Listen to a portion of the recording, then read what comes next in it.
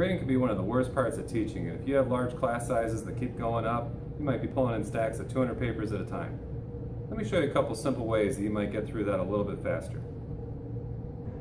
First big mistake I see a lot of teachers make is they write out things like 10 out of 10. You don't have time for that, it's 5 different letters. Instead pick a simple symbol. I use the letter C, it means 100%.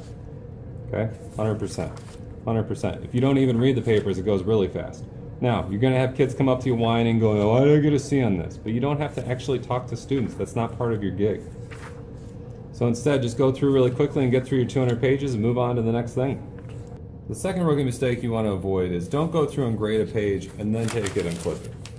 Grade a page, then take it and flip it. Instead, go through and grade all of your pages in a stack. Then set your pen down so you've got 2 hands free and you can flip it a lot faster. That's going to save you just a little bit of time, but again, it's going to add up over the course of your time in here, and pretty soon you're going to save yourself a couple days of grading. The third tip for grading is anyone can grade sitting down at a table. Give yourself a clipboard and all of a sudden you can grade anywhere. I'm back up here. Joe, you came back for all that? Get a little bit of your grading done while you're cooking dinner for your family. The black lights make grading at the local rave a piece of cake.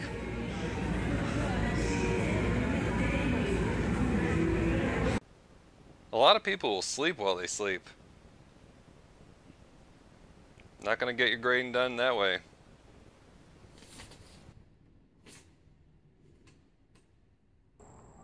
Driving while you're grading is not safe. We don't encourage that. But if you got a driving service, you can go ahead and keep on grading the whole time.